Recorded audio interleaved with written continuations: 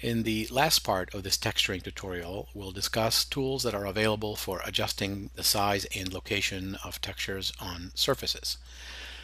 Until now, we've just talked about placing textures on surfaces, but once you've placed a texture on a surface, you'll often need to adjust its position.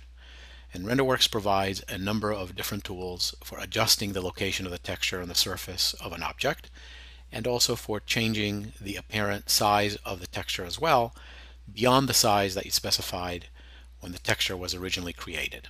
Now let's take a look at a sample project. This is a similar building to one we saw earlier, but it has different textures applied, and also it's a multi-story building with the different stories placed on separate layers. And the first tool we can use to adjust the texture's placement on the surface of an object is the Object Info palette.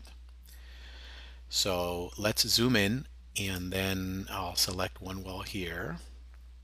And now take a look at the Object Info palette. Click on the Render tab to access the rendering controls, and scroll down to the bottom half of the palette, which contains a variety of texture mapping controls. Texture mapping actually refers to the process of placing textures on surfaces and then adjusting their size and location. And in this tutorial, we're looking at a few very specific items in the Object Info palette. By the way, when you're adjusting textures on walls, before making any changes in the Object Info palette, make sure that you've selected the correct wall surface in the Part drop-down box. Otherwise, you may not see any changes taking place when you make them, because the changes may be taking place on a surface that is not visible. So in this case, the texture is applied to the right side of the wall, so I'm making sure that the Part drop-down box has the right side selected. So back to the bottom of the Object Info palette. First, note the two offset data fields. So entering horizontal and vertical dimensions here will move the texture in those directions on the surface of the object. So in the offset V data field, V is for vertical, I'll enter 300 millimeters and then hit Tab. And the change is visible right away since the scene is rendered in OpenGL, and OpenGL renders quickly. Now sometimes if the image is broken up a little bit after rendering, particularly in OpenGL, just force a redraw by double-clicking on the Pan tool in the basic palette. Now there are other controls here that can change the position of the texture directly. For example, we can change the rotation value either by entering a value in degrees or moving the slider interactively, like this. And we can also change the size of the texture on the object by changing the scale value above. You can do this again either by entering a multiplication factor or moving the slider interactively. Moving the slider all the way to the right will double the scale of the texture, but you can always enter a larger or a smaller number manually in the data field and then press the Tab key to see the result. The last item is the Use World Z for Origin checkbox near the very bottom of the palette.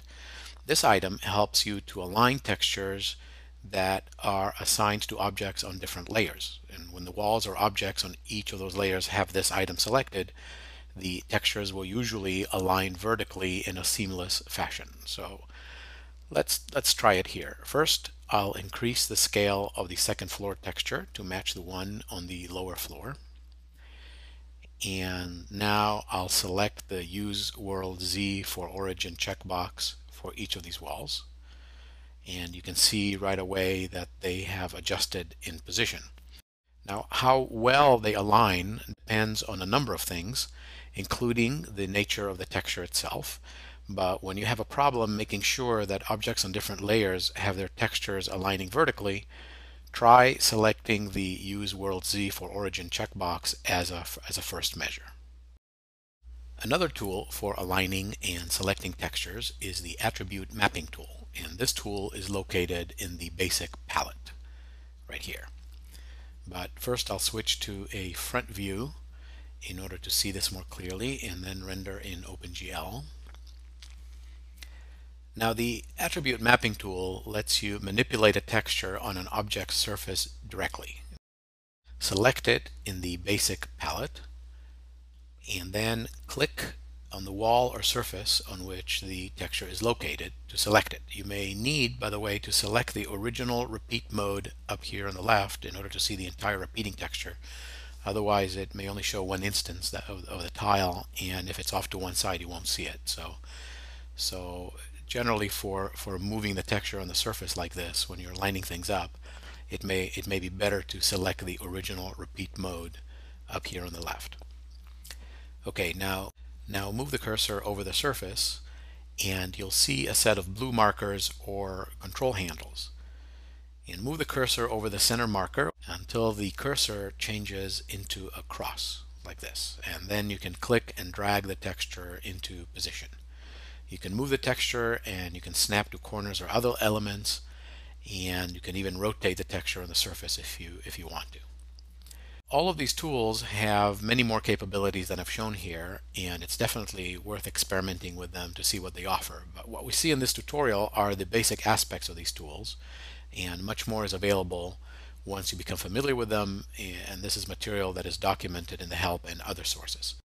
But the main point is that after you have applied a texture to a surface, you can adjust its location and its size by using the Object Info Palette's controls or the attribute mapping tool directly.